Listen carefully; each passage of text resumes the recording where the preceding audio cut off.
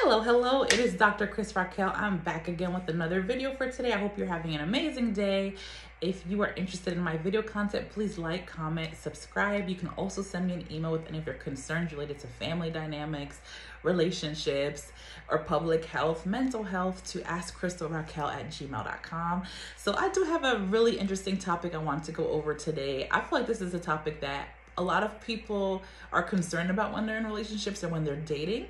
It's when is the best time to become exclusive in a relationship?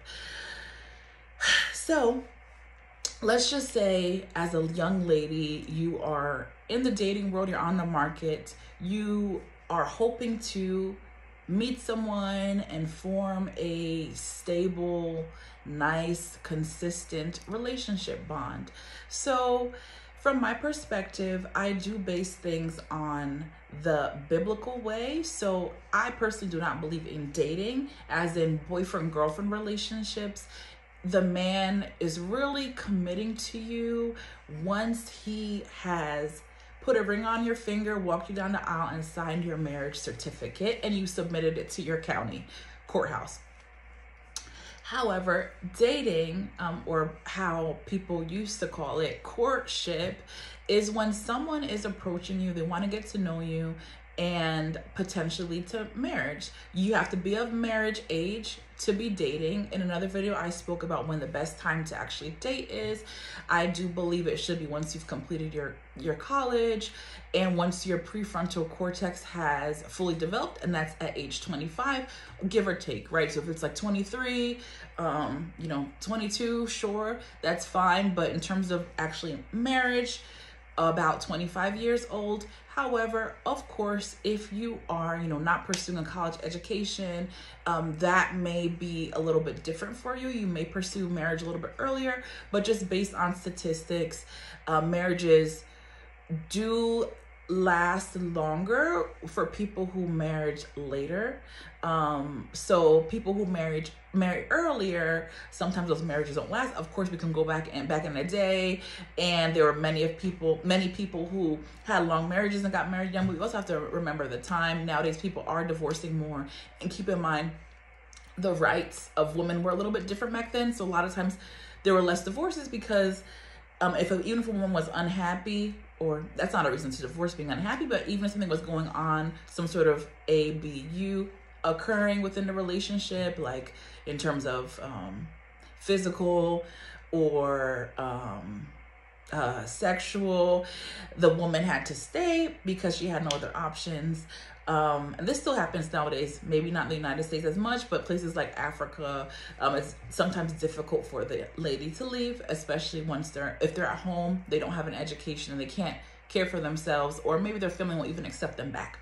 So just saying all this to say, that's what I'm talking about in terms of the dating age, but I don't believe in boyfriend-girlfriend relationships. For me, dating is when you meet somebody, you're getting to know them, you're seeing them as a brother or sister in Christ still, and anything that's physical, sexual is taken out of the equation.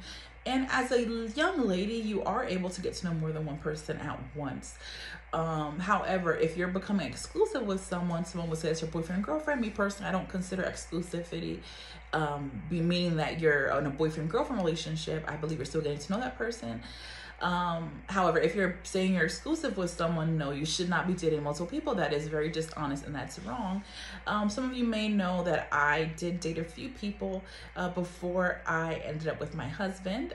There were 3 people I was dating at the time, and I'll probably link the video below about how to date more than one person at once. However, let's just assume that you're exclusive in a relationship with say you're exclusive, and maybe I'm not going to touch so much in this video about dating more than one at a time. So let's say you've gotten to this stage, you've maybe dated a few others, and you realize that they weren't for you, so you would like to focus on one person as a young lady. Let's go from that perspective. If the other individuals are not for you, that is fine. You can eliminate them one by one. Make sure it's for good reasons. Make sure you've gotten to know them enough. If for some reason you think that they have a bad temper or they're rude, sure, eliminate that person. That's not going to bode well for a marriage later on. But let's say you're left with just one person and you're like, okay, this is the only person that's here and I want to be exclusive with them. No. That's okay for you to now see if there's somebody else interested in you. Let's say you're doing online dating and that person's a believer. If you're also a believer in Christ, whatever you believe, that person should have similar beliefs to you. So let's say that's what's happening and you meet somebody else, that's fine. You can also get to know that person. They can also take you out. But let's say you're not meeting somebody online. Let's say you're meeting somebody within a church. That might be a little strange if you seem to be going on dates with somebody, a member of your church, and you're also going out with others in that type of dating way. But you are free, unless you're married, you are free, or unless they've made a commitment to and giving you a ring, you are free to get to know other people. And like I said, you have to kind of change your mindset in terms of what dating is. Take out the physical aspect. You are, as a young lady, when you go out on dates, you're essentially trying to see whether or not this person is going to be a good fit for a husband. It's like an interview for a husband. So you should be asking him questions. You should come dressed appropriately. I'm going to talk about that in another video about dressing, like how you should dress on a first date and how you should present yourself online. But overall, you just want to be making sure that you're presenting yourself in a good way, and you're going to be asking him questions about himself. I have a video about that as well. Also, you can get to know a few people at once. That's okay. But let's say so my whole point was, do not simply say you want to be exclusive with someone because that's your only option.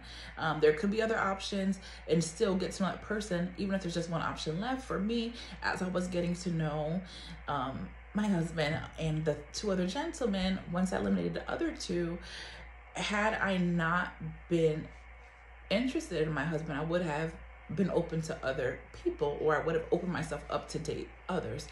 But in this case, I really liked my husband and I want to continue getting to know him. So it's good when a man asks you to be exclusive. He had wanted to be exclusive with me from the beginning, as did another one of the three gentlemen. And of course, I declined to let him know that I'm trying to find the man that will be my husband one day, and that's my purpose in dating. So no, he continued to pursue me and we continue to get to know one another. So once I eliminated the other two, I didn't automatically say, okay, I'm going to be exclusive with you now. I still gave myself time. I think I gave myself another month or so before I decided to just be exclusive, basically letting him know that, okay, I'm just talking to you and I'm getting to know you, and we'll go from there. I decided in my mind that I will continue to monitor him, and that's what I did for that month or so. And I decided, okay, this is the person that I believe is for me. And then I mentioned before, within 5.5 months of our first date, 6 months of first communicating with one another, my husband proposed, and I was married on, we were married, we were married on the anniversary of our first date. So, I'll try to make sure I put a video about that as well down below, in terms of how to get proposed to within a certain time frame, what you have to do. So now back to the whole purpose about exclusivity. Yeah, if you want a man to be exclusive, you have to do all the right things in terms of dating. If you like him, he should also like you. But if you are so into him, that's not a good thing. When you are interested in a man, you shouldn't think, oh my gosh, this man is the most beautiful man in the world. Oh my gosh, I have to have him. That's not really a good thing. The man is the one that's supposed to be feeling that way about you. You are a young lady. A man who finds a wife finds a good thing. You should be very confident in who you are and be hoping to fit into his world and become a helpmate to him, as the Bible states. But you should not be feeling like, oh my gosh, a man is gorgeous. Because if you look in the Bible, that's not how it was at all. It was usually a man like trying to find the beautiful woman for his life, and he should be looking at you as a precious gem, precious diamond, a treasure. So get that out the way. If you're feeling that way about the man, like, oh, he's the most finest thing ever, I want him, every single girl wants him in this world, he is a 1,000 out of a 10, you should probably end a relationship, because that's not going to end well for you. However, the man is the one that should be approaching you for exclusivity. As I said, my husband, he had approached me for that early on, for when we started dating, and he knew what my purpose in dating was, and he explained his intentions with me. So that is the ideal situation, that the man is going to approach you for exclusivity, but you don't accept right away. You have to take some time to get to know him. It'll probably take 3 to 6 months before you can see all the good, bad sides of him and really decide that's one that you want in your life. A person can really hide things in those first couple months. Okay, so let's say he has not asked you to be exclusive. You're gonna just have to see the time frame, because a man should ask you to be exclusive within the first 3 months max. If a man is really into you, he's taking you out consistently, getting to know you in public places, on dates, he's probably gonna ask you within that first month to be exclusive. I don't know if I mentioned this before, but one of the men actually asked me on the first date, after we had a couple conversations, and it was a couple weeks before we could see each other. I think we probably had like 2 or 3 conversations, and I was traveling at the time. He asked me to be exclusive on the first date. I believe my husband did as well. So absolutely do not accept somebody asking me to be exclusive or boyfriend, girlfriend on the first date. Heck no. And usually if you do that, what's going to happen is that everything that they would have done for you, taking you out, getting to know you, treating you like a queen, that's going to decline, because they feel like they already have you. Even though boyfriend, girlfriend is not a commitment, exclusivity without being married is not a real commitment. And I expressed that to my husband as well as we were dating. I said, I don't believe in boyfriend, girlfriend. I think he called me I think my mom called him my boyfriend. I said, no, he's not. But he said that I was his woman and everything. But you know, I explain my intentions and my goal. But exclusivity, a man should ask you to be exclusive. He probably will within a month. And I'm not talking about if you're just like friends with somebody, getting some people as friends, and then eventually he starts liking you. That's completely different. That relationship could be going on. That it might have started off as a friendship, brother in Christ, and then eventually it transitions. I'm talking about somebody's intentionally trying to pursue you and date you. He would have asked you to be exclusive with him within the first month. And I suggest you do not accept until possibly 3 months of knowing him or longer. And then you'll want to still continue to see him. And you would have already expressed your intentions for dating.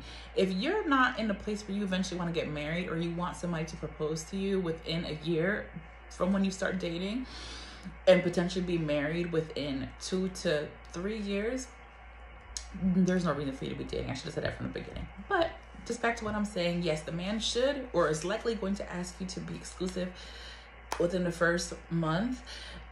If he does not ask you within 3 months, it is time for you to end the relationship. And no, there's nothing physical going on during this time. You're getting to know him. Maybe hand holding could potentially be okay if you have self-control and discipline.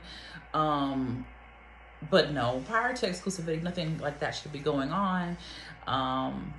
So I would say even hand holding is a no if you're not exclusive with this person. But hopefully this helps. So my suggestion to you is, if a man has not tried to make you exclusive within 3 months, you should end the relationship. There's no real need for you to try to tell him, well, we're not exclusive. I wanted to know, like, what's your intentions? Like, where's this going? Because you would have had those conversations in terms of what your purpose of dating was well before that. So he should know that your intention is to find a man for you. You should know that his intention is to find a woman for his life as well, to marry and all those things. So if most men can usually determine, like, within a week of getting to know you, if they could potentially see you as a wife. So if within 3 months, not to say wife, but if within 3 months he hasn't decided that he only wants to see you, that is a no-no.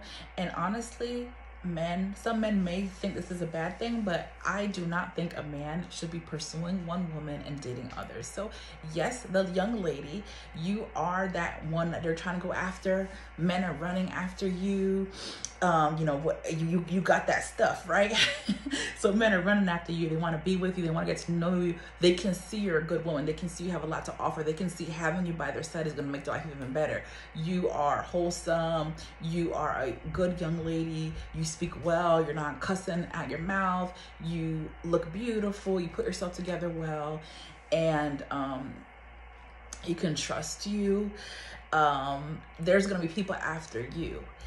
And you don't have to chase after any man. Like I said, the man should be pursuing you, and that's his job. The man is the one, he's the pursuer. He pursues, and he goes after what he wants. So men, if you're still here, this is my point. The pursuer, you pursue, you go, you try to get what you want. How can you pursue a whole bunch of things at once? It doesn't make sense. You pursue and you go towards it. That's what a man is. That's what a leader is. He sees what he wants and he goes after it.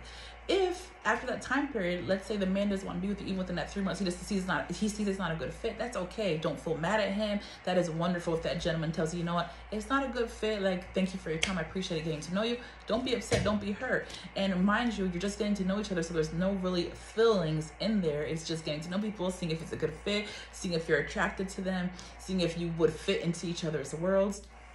So it's actually very gentlemanly if he tells you that, you know, it's not a good fit when it's not. And then, young men, that's okay for you to go now and pursue someone else. Okay, this lady is what I'm looking for. Let me go see how that goes. Let me date her for a while. Let me see if she's the one for me. All right, didn't work. Next one. All right, here's the one I want. That's okay. But men and women are completely different. Young ladies, if you see that a man is trying to date a whole bunch of ladies at once, eliminate yourself from that race.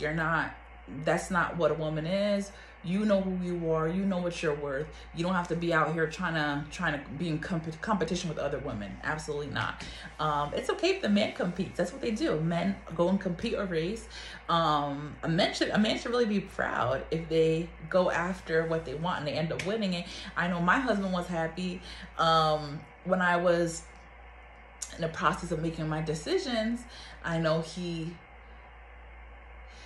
was like, you know, I never seen other people and stuff, but he's like, you know, if it doesn't work out, like anyone else that you're seeing, or if it doesn't work out with us, like, and you want to pursue something else, like, I'm okay.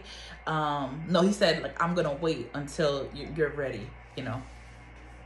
So I know this small thing with my husband, I love him, but yeah, you can have a great thing for your life, but you just have to make sure you're taking the right steps. Do not let anyone make you a placeholder while they're dating a whole bunch of different women at once. Do not be waiting for 6 months or a year as a man makes a decision about you and like 2 or 3 other girls. No, you're too good for that. Have the confidence that you need.